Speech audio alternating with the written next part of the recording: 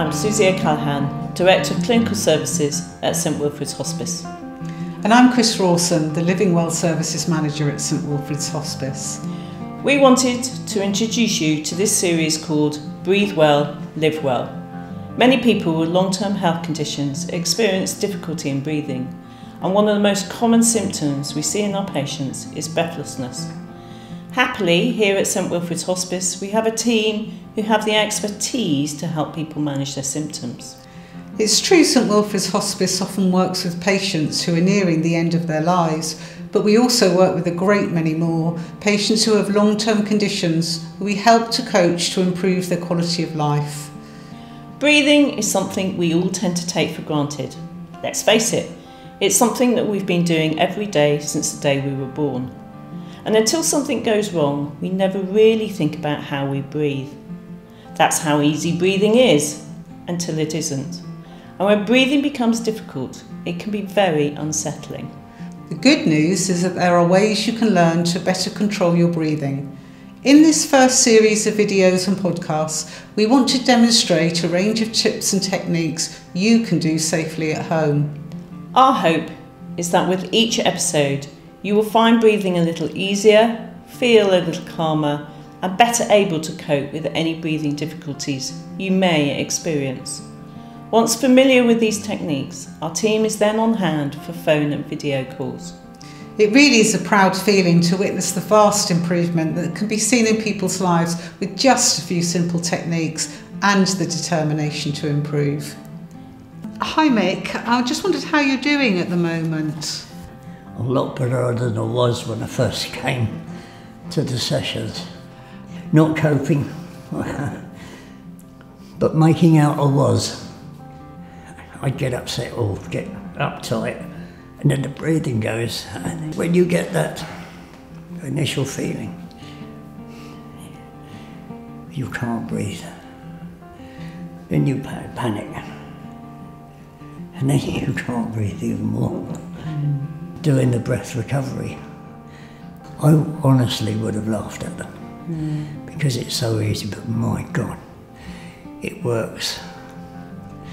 Like the aromatherapy. I use two of those. One which is the breathe easy, and the other one's the calming one. And they work. Well, they work for me. And my wife being on the course as well has helped tremendously. But being taught how to slow down, take it easy, I have a lot more control. If you want to get some of your old life back, do the course. Hello Christine, just wondered how you're doing at the moment.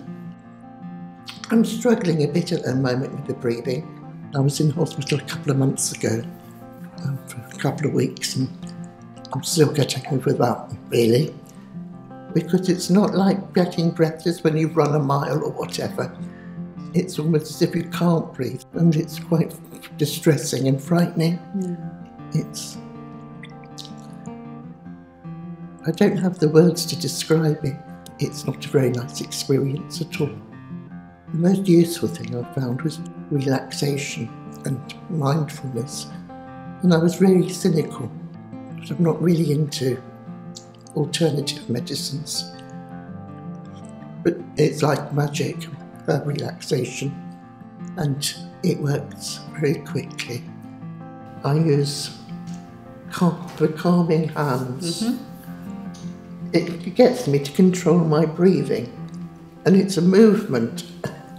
It sounds silly, but it takes an awful lot of concentration to breathe in as you run your hand up one finger and out as you breathe it down the other one. The concentration that takes is quite amazing when you can't breathe very much.